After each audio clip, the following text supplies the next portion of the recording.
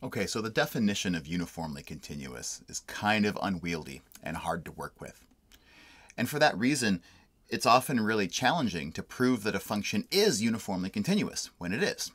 I mean, in this chapter, we're sort of seeing some guarantees, some various things about a function that once those things are true, then they will suffice to show that that function is uniformly continuous. That can help us to avoid working with the triply quantified definition, which is kind of nasty. But I didn't want to move on before we did at least one example where we actually use that definition explicitly. In this video, we're going to use the definition of uniform continuity directly to show that the reciprocal function f of x equals 1 over x is not uniformly continuous on the open interval from 0 to 1. Let's get down into the weeds. So remember, the definition of uniformly continuous is something that is triply quantified. A function is uniformly continuous on a domain E if, for all epsilon greater than 0, there's the first quantifier, there exists a delta greater than 0, second quantifier, such that for all points x and x naught in the domain, that's the third quantifier, and then there's a conditional. If x and x naught are delta close to one another, then their images are epsilon close to one another. So there's a lot going on in this definition. That's why I think working through an example like the one we're about to do carefully and slowly is really the best way to understand how we could use a definition like this one. So let's try to use this definition directly to show that the reciprocal function f of x equals 1 over x is not uniformly continuous on the open interval from 0 to 1.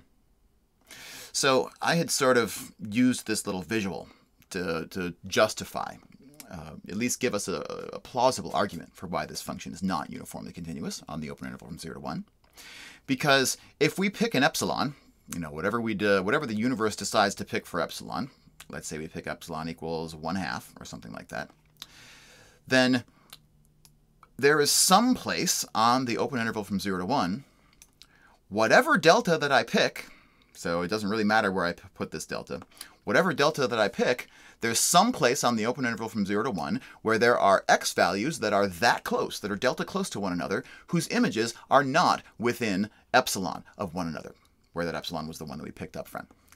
And so this graph is kind of showing me that, yeah, this seems plausible, right? In places where the slope of this graph is not very steep, it looks like it's pretty easy to get the images of delta close points to be epsilon close. But once we start getting close enough to this vertical asymptote for f of x equals 1 over x, that's when things start to go haywire. My graph starts to get really, really steep, and it begins to get really, really hard to get points that are delta close to have images that are epsilon close. And so let's fill in the details that can actually show us that this plausibility argument actually carries some water. So the first thing to do, if we suspect that this function is not uniformly continuous, is we have to turn the definition of uniform continuity inside out. And since this definition has 3 quantifiers followed by an if-then conditional statement, we have to have all of our logical wits about us to turn this definition around. If I want to show that this function is not uniformly continuous, then instead of a for all epsilon greater than 0, I'm going to lead out with a there exists epsilon greater than 0. Such that instead of there exists delta, now we have to say for all delta. Instead of for all points x and x naught in my domain, we now have to say there exist points x and x naught in my domain. So we've turned all the universal quantifiers into existential quantifiers and vice versa. So that takes care of the 3 quantifiers that come first in this definition. And then we need to turn inside out the conditional, the if-then statement that forms the predicate of my definition. In the original definition, the predicate is if x and x naught are delta close, then their images are epsilon close. And so when I turn that inside out, remember, turning an if-then statement on its head, the only way to disprove an if-then statement is to find a situation in which the hypothesis holds but the conclusion fails. And so we can show that a function is not uniformly continuous if there exists an epsilon greater than 0, such that for all delta greater than 0, there exist points x and x naught in the domain, such that even though x and x naught are delta close, their images are not epsilon close. They are epsilon separated. The absolute value of the difference between f of x and f of x naught is greater than or equal to epsilon. So this probably is one of the most challenging parts of writing a disproof of something like uniform continuity, is just getting that definition adequately negated so that we know what the burden of proof that we have for ourselves is going to be. Right, so this is the definition of a function not being uniformly continuous that we're going to try to use. So if I structure out a proof, I should figure out that the first thing that shows up in my quantifiers is there exists epsilon greater than 0. So what this means is that I should be able, I have the freedom as the author of this proof to pick a convenient epsilon. Right? And if there's an epsilon that works for my argument that's specific, then I should use it. I'm going to choose epsilon equals 1/2. It's the picture that I have underneath me over here, right? Because it looks like, at least for epsilon equals 1/2, that there is going to be some way, no matter how I've picked my delta, to pick my x and my x naught such that we don't have the delta close points having epsilon close images. Right? So I'm just going to pick epsilon equals 1/2. This choice, it turns out, is going to give me a convenient way of picking my delta, or not picking my delta, but picking my points, x and x naught, in just a moment. But we could just as easily turn this argument around and modify it in slight ways so that whatever epsilon that you picked, you could do it with 1, you could do it with 0.1, whatever. There are ways of modifying this argument. So I'm picking 1/2 just sort of because for right now, just to kind of give me a place to start. Then the universe comes in and picks a delta. So this is the problem with the negation proof, right, is that we don't have any control as authors about the delta that gets picked. And so on my picture down here, I'm going to kind of imagine, I'm not even going to put in like a specific value for delta. I'm just going to imagine that delta has been chosen for us by the universe. So then after that delta gets selected for us by the universe, now we once again are empowered to find these points, x and x naught. We can find them, we can declare them, we can bring them into existence however we wish, even very specifically. But the requirement is that those x and x naught need to be delta close to one another for the delta that the universe has selected for us. But their images need to be epsilon separated from one another. So how in the world are we going to do this? Well, this is a place where if you just read a proof of this thing in a textbook, it's going to make no sense. Because a finished, polished, written proof has not given you any insight into how the author of that proof has discovered the result in the first place.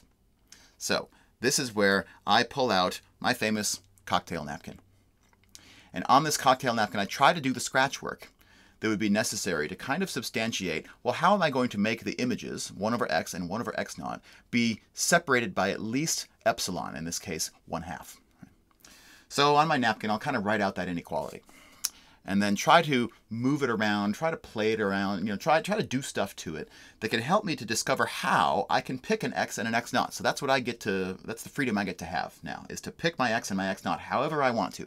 So the first thing I might do is, let's pick the x to be less than x naught so that we can forget about the absolute values, so that the reciprocal of 1/x is greater than 1/x naught. Okay, but then if I do that, I might ask myself, well, what kinds of numbers do I know that are guaranteed to be separated by at least a distance of 1/2? And as I was thinking about how to write this proof, the insight that came to me, right, is, well, I do know of an entire collection, an infinite collection of numbers that are all separated by at least 1/2 from one another. Those are the integers. So if I can choose x and x naught so that their reciprocals are distinct integers, then I will get this inequality to be satisfied for free. I won't even have to work hard at all for it. If I can make these distinct integers, then they will for sure be separated by at least 1/2, because distinct integers are separated by at least 1. So let me pick 1/x and 1/x naught to be distinct integers. Actually, in a minute, I'm probably going to pick them to just be consecutive integers, so that I know that they're distinct by guarantee. Okay, so if I pick them to be distinct integers, then I'm going to get this separation between 1/x and 1/x naught just automatically. And so now my challenge is I need to know why it is that I can pick these integers in such a way that x and x naught are delta close to one another, because I don't have any control over that delta. Right? So I have to know, based on the delta that the universe has selected for me, maybe I don't have to work very hard to pick my x and my x naught. But if my delta is chosen by the universe to be really, really, really small, then I might need to pick my x and my x naught to be really close to that vertical asymptote in order to get that epsilon separation between their images.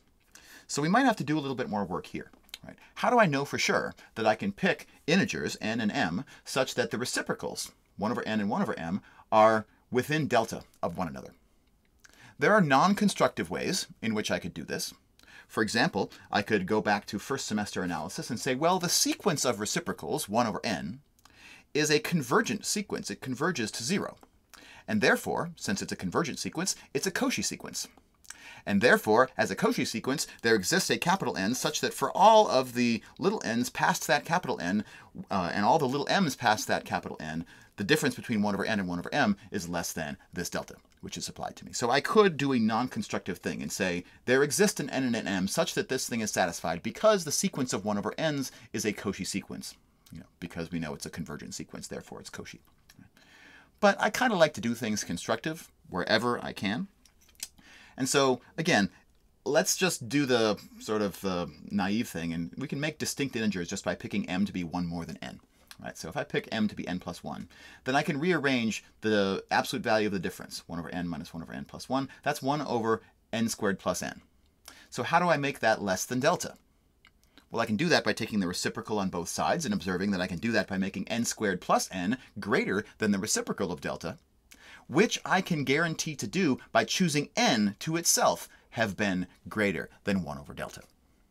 If the integer n that I choose, the positive integer n that I choose, is greater than 1 over delta, then n squared plus n will be greater still, right, than 1 over delta. So n squared plus n is greater than 1 over delta. Therefore, the reciprocal is less than delta. Therefore, x minus x naught is going to have been less than delta.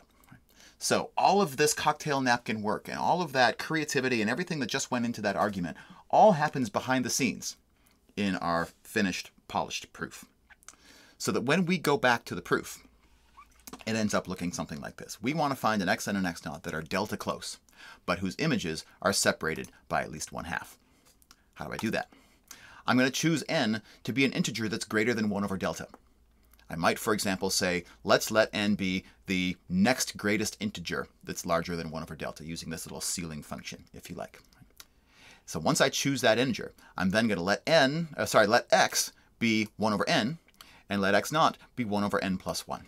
Right, so there's where I've picked these two integers to be consecutive to one another. Then we can show that x and x naught are delta close. How? Just by repeating this argument that's at the bottom right-hand corner of the cocktail napkin. Right? The absolute value of x minus x naught is the absolute value of the difference of the reciprocals of n and n plus 1, which is equal to the reciprocal of n squared plus n. And since n squared is positive, the reciprocal of n squared plus n is less than the reciprocal of n. And since by assumption n is greater than 1 over delta, that's this selection up here, that means that the reciprocal of n is less than the reciprocal of 1 over delta. And that means that this whole quantity here is less than delta, reading from left to right. So this is why x and x naught are delta close to one another. That's the scratch work that was done in the bottom half of my cocktail napkin. But then we can also use the top half of my cocktail napkin to guarantee why the images f of x naught and f of x are epsilon separated. Because the images, 1 over x and 1 over x naught, are the integers n and n plus 1. And the integers n and n plus 1 are separated by a distance of 1, which I think we can agree is greater than or equal to 1/2, which was the epsilon that we selected.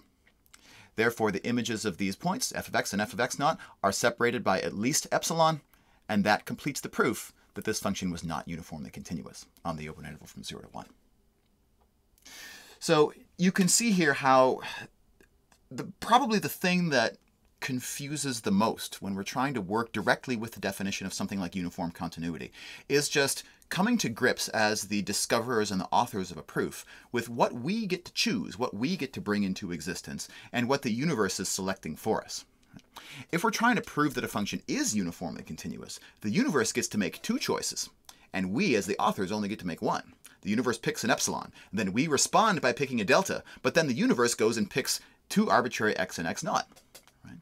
And so we get a little bit less freedom to choose if we're trying to show that something is uniformly continuous. But when we were proving, as we just did, that a function is not uniformly continuous,